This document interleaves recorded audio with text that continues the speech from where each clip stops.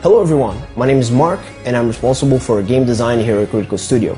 And today I'm going to tell you a few things you should know about our upcoming game Dungeonland. So we're designing Dungeonland primarily as a cooperative experience. So we look at the three heroes as if they made a single character. And you can't be the hero by yourself. You are going to need something, you are going to need help. You need help in the form of maybe healing, maybe someone to defend you, maybe someone to support you and make you stronger. Abilities such as the Ray of Awesome play a huge role. And if you don't do that, if you don't learn how to work as a team and combine your skills, you are going to die a horrible death.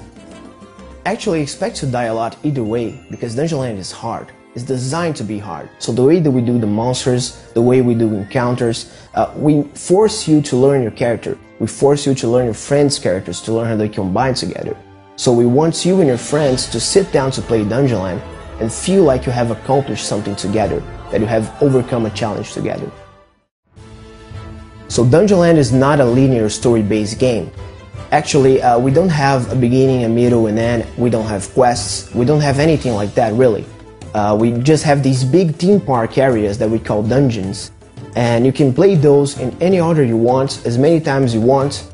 And we have a Dungeon Master AI that is going to randomize monsters, treasure, and things like that to keep it different every time. And we're also going to have a competitive mode in Dungeonland called Dungeon Master mode. And in this mode, you have a fourth player that takes the role of the evil overlord Dungeon Master, as he tries to kill the hero. So you can cast spells, place monsters, traps. You can even play as the boss, as you try to kill the heroes and pretty much be a big jerk. We're going to reveal more details on Dungeon Master mode in the following months, so stay tuned and ask us anything over at Twitter, Facebook, and the Paradox forums.